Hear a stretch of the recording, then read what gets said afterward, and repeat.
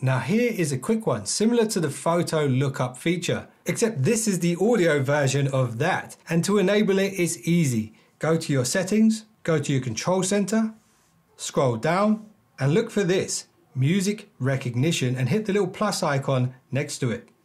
And now you'll see it at the bottom of the included controls, and if you want to, you can move it around, move it to the top if you like.